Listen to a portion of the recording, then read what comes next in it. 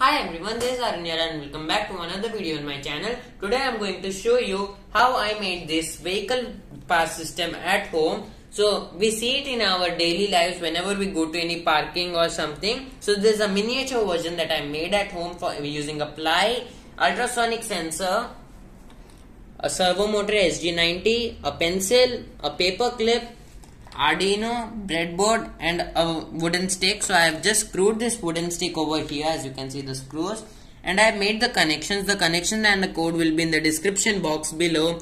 And how this works is whenever any car or bike or any vehicle passes through this ultrasonic sensor, the ultrasonic sensor will detect and send a signal to Arduino.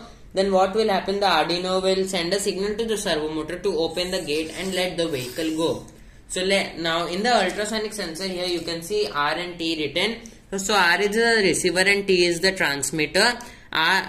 Transmitter sends the ultrasound signals and our receiver receives the ultrasound signals. So whenever the transmitter will transmit the ultrasound signals will be touched by any, like it will bounce over here. So any object will come in the middle, so the rays will bounce back. So now the rays will bounce back and be received by the receiver, and then it will get a signal that some object is there. So now let's test it. I am using a power bank over here to power it.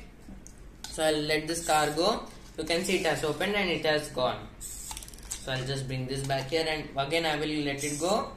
So as you can see, the gate has opened.